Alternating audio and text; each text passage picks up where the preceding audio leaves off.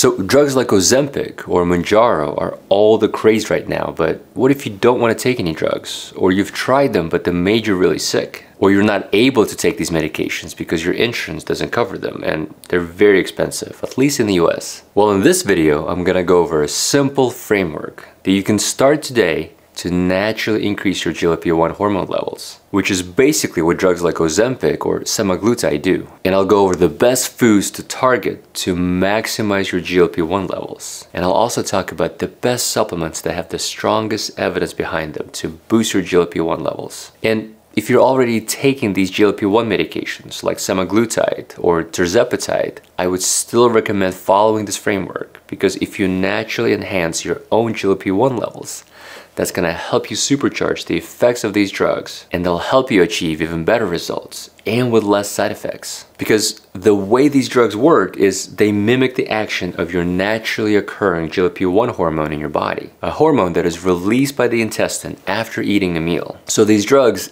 imitate your body's natural response to food, which helps you feel full, and it helps you feel less hunger and cravings for comfort foods. But sometimes these drugs create too strong of an effect, where instead of feeling fuller faster, we feel full all the time, and we run into issues like not actually getting enough macronutrients like protein, or we get dehydrated, or we run into issues like heartburn or nausea, even with the smallest portions. Now, some people absolutely do need these medications, and research has shown that people that struggle with obesity tend to have lower levels of GLP-1 hormone compared to people with normal weight. And some people may have resistance to GLP-1, so their body cells just do not respond as effectively to the hormone signals. And we can see that a lot in people that suffer from diabetes and insulin resistance. But regardless whether you're on these drugs or not, it's always better to maximize your own natural levels of GLP-1 and minimize the amount of drug that you need, as that's what's going to help you minimize side effects. Now, let's start one of the most powerful ways to boost your GLP-1 levels, and that is by optimizing your fiber intake. And yes, fiber is all the craze right now, but there's many different types of fiber, and there's only specific types of fiber that have been shown to elevate your natural GLP-1 levels. And to understand why fiber is so important, we need to understand how our body naturally produces GLP-1 to begin with. So as we eat, the food that we ingest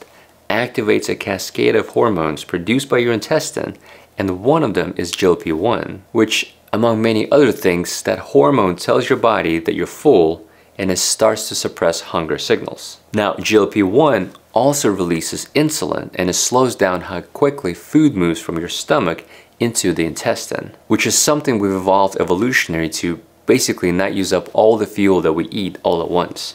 But the GLP-1 that is released by the intestine works extremely fast, and it's very easily degraded once it hits the bloodstream. So if your body doesn't naturally produce a lot of GLP-1 after a meal, you don't get the satiety or fullness signal, and you're hungry again just an hour or two later. So this is where drugs like semaglutide, or another name for that is Ozempic or Wegovy, differ from the natural GLP-1 hormone that our body produces. The synthetic version of GLP-1 that we get from medications, it hangs around in the blood for days, which helps people feel fuller and more satisfied with smaller meals. And the amount of GLP-1 you get with a drug is so much greater that more of it is able to reach our brain circuitry, where it shuts off appetite and cravings directly. And it turns off that food noise, or that constant chatter telling you to eat, or the constant planning of future meals. Now, back to fiber. Since our bodies are not able to initially break down or metabolize fiber, it slows down the absorption and the transit of food in our intestines. And once fiber gets into our colon, it gets broken down into molecules that trigger additional GLP-1 release. And not just GLP-1, but other hormones that our body uses to signal fullness or satiety. And it's those signals that eventually lead to weight loss. So fiber gives you that initial release of GLP-1, first as food travels from your stomach to your small intestine, right after you eat. But then, if you eat a lot of fiber, you'll get that second burst of GLP-1, about 4 to 8 hours later, as that fiber reaches your colon.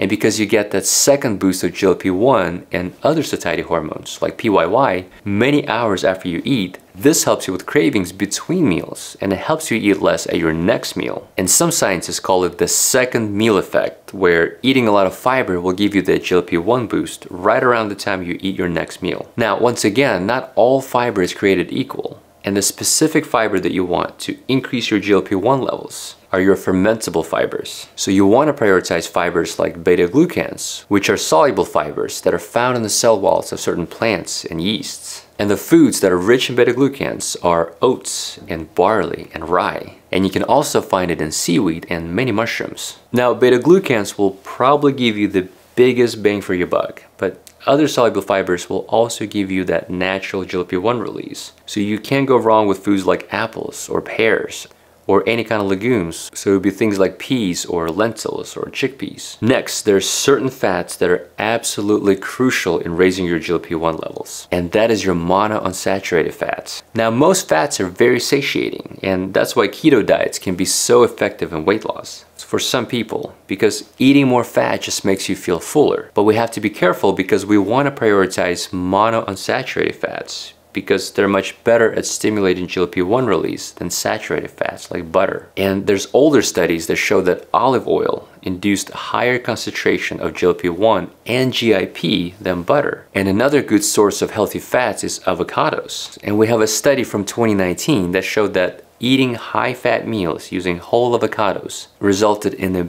bigger release of GLP-1 and PYY, which is another satiety hormone, compared to the low-fat control group. Next, there's also research that shows that eggs, and specifically egg whites, can be especially beneficial for GLP-1 secretion. And there was a randomized control trial that showed that when compared to a breakfast with bagels, a breakfast containing 3 eggs in adult men was associated with a lower postprandial glucose concentration and decreased hunger and reduced energy intake in the next 24 hours. Okay, another powerful way to boost your GLP-1 levels is to incorporate more fermented foods into your regimen. So it would be things like kimchi or sauerkraut or yogurt or miso or tempeh. And there was a recent review study published last year that noted that fermented foods have an impact on the microbiome, gut-brain axis. And it noted that these fermented foods can influence our enteroendocrine system to release hormones like GLP-1 and PYY and neuropeptide Y. And these hormones or signals, which is how our gut communicates with our brain, and it tells the brain to shut off hunger and cravings and thoughts about food. Now let's switch gears and let's talk about the best supplements that have been shown to boost your GLP-1 levels. And we have to talk about berberine, because there are studies that show that berberine works along the special pathway called the PLC2 pathway in the intestinal cells. And what it does is berberine induces the production of short-chain fatty acids, which is what triggers GLP-1 secretion from our cells.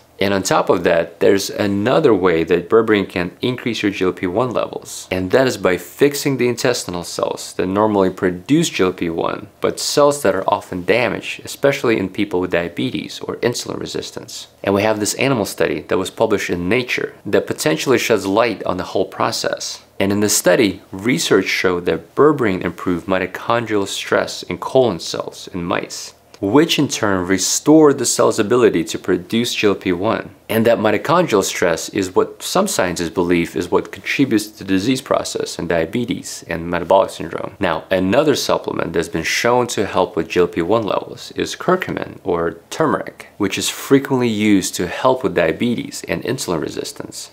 And there's a recent meta-analysis that showed that turmeric lowers fasting blood glucose and it lowers your hemoglobin A1C. And we have animal studies like this one that showed that curcumin administration stimulated GLP-1 release and it improved blood glucose control. Now, there are many other supplements that people speculate can increase your GLP-1 levels with things like ginseng or cinnamon, but it's based on very limited data, so it's too soon to tell. But if there is a supplement that you think can be beneficial in that regard, let me know in the comments below and I'll make sure to talk about it in my future videos. And if you do want to learn more about berberine, I made a separate video about it over here. And I made another video that talks all about the benefits of curcumin or turmeric, and you can find that over here. I hope this was helpful and I'll see you in the next one.